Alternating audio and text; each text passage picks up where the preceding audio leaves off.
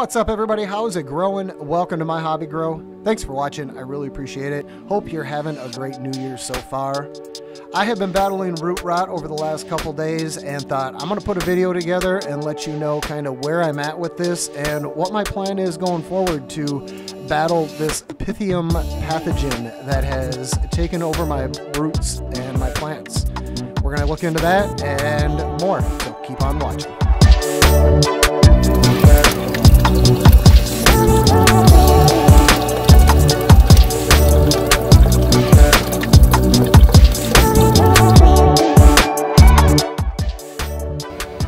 What's up, everybody? Welcome back. I really appreciate you for hanging out and seeing what I have to talk about today. And just as a reminder, if you have not done so yet, make sure you hit that subscribe button. Stay updated on what's going on around here. And if you have any questions or comments, make sure to leave them below. I do try to get them all answered. So as I talked about kind of in the intro there, I am dealing with root rot. We're looking at the 8x4 tent here. This is the 4-spot system, as I call it. So you can see here I've got 4 plants growing, none of which are looking too well at this point. If we zoom in on this one right here, you can see here that she is just pretty wilted looking, not looking too well. Definitely not uptaking the nutrients like she needs to. And in just a minute here, we will go ahead and check out the roots of the plants themselves. But I just kind of wanted to talk about some of the problems that I've had, what I'm going to do to fix the problem, and kind of where I'm at and where I'm going to go from here. So just kind of as a quick backstory, back in the beginning of December, I took in a clone from outside of my grow and found out after I took that clone in that it had root aphids. Now, my fault, I didn't do what I was supposed to do by keeping it separate or anything like that. I brought that clone home, I rinsed off all the media from it, and I dropped it into this 4-spot system right here. 3 weeks later, I'm looking through the plants and I noticed that I had root aphids on one of the plants. So with that in mind, I went through, pulled all the plants out of this system right here and flushed it, cleaned it, all that, really good.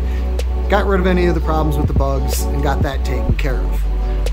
I also at that time had 6 clones going as backups, just kind of to get ready for the next cycle. So that is what we're looking at here. There's those 4 right there, and then these 2 right here, with that one being the competition clone.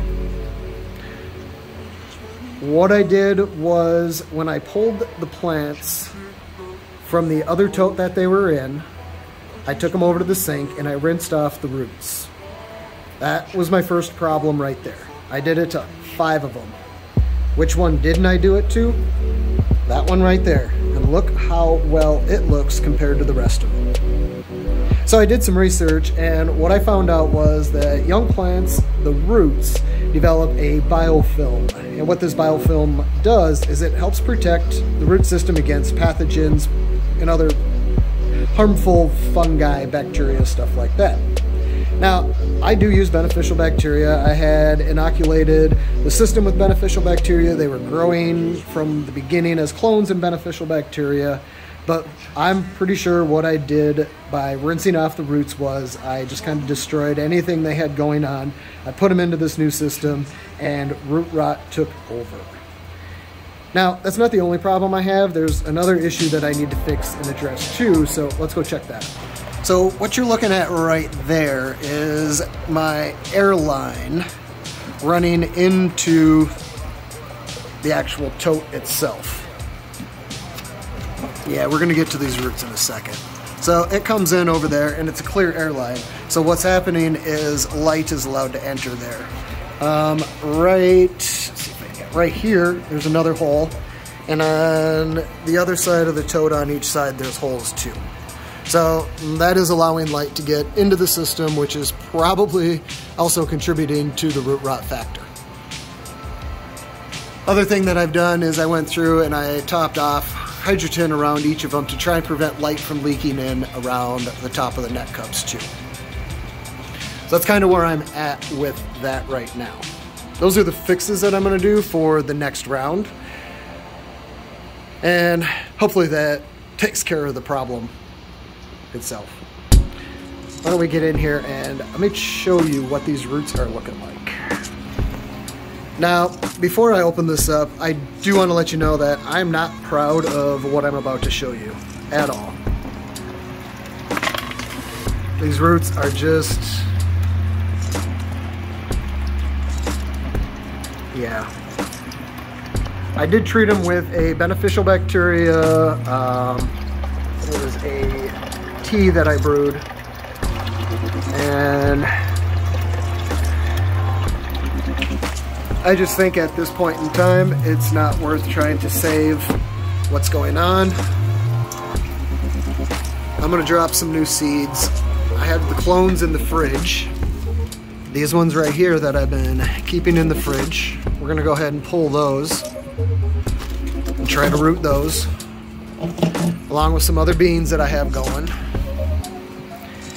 But then this one right here, this plant, this is the one that I didn't do anything to the roots. I literally pulled it from the old system, dropped it into its new bucket. Now, yeah, they don't look too good there, but you can see I got some new roots that are forming, and in general, those look okay. That's where I came up with the deduction that rinsing the roots like I did caused the problem. The other thing is, if you've been following along on Instagram, I had a plant that was right here the last round that after I went through and did a flush, it just wilted and died. Well, I also rinsed all the roots off through that whole system at that point, and I think that caused an issue too.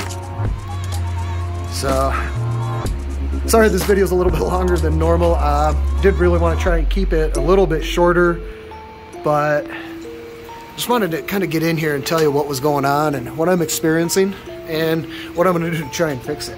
This is really sad because this is the competition clone, and yeah, I don't know if it's going to be savable. I am going to try and take a couple cuts from it and see if that'll save it, but right now I just don't know. I did pick up this humidifier right here. Pretty cool. Pretty cool, pretty cool. It automatically shuts off when the humidity is reached that you need it to.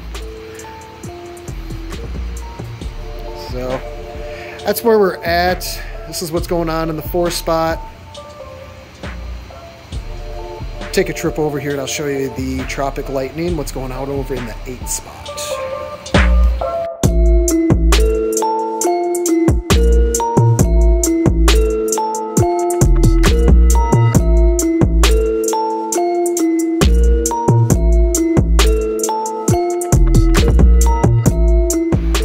I really appreciate you watching. Thanks again. Make sure you hit that subscribe button, follow along, stay updated on what's going on around here, and find out what happens with this 8x4 tent we got going.